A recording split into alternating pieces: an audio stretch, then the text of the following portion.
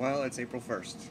This is the day of reckoning. This is the day that students will find out whether or not they got into the college of their dreams or whether their hopes have been completely crushed.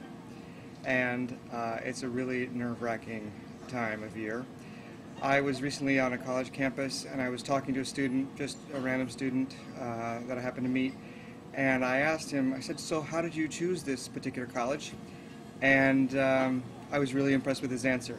So I asked him if he would share it with you, and he agreed. So here you go. So hi, so tell me your name and where you're from. My name is Matt Shonier. I'm from Cranston, Rhode Island, and I'm a double major in finance and economics.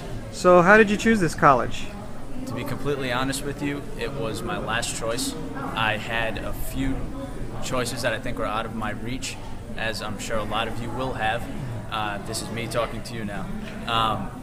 You have a lot of reach schools out there, and around this time of year, a lot of you are going to get disappointed when you don't get in. Don't worry about it. I was applying to Villanova, Harvard, Princeton. It's just, you got reach schools out there that sometimes are unattainable, but you never know what's ahead of you.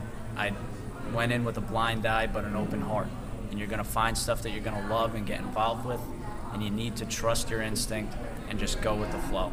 Get involved, trust yourself, trust your friends, and you're going to love it. I love it here.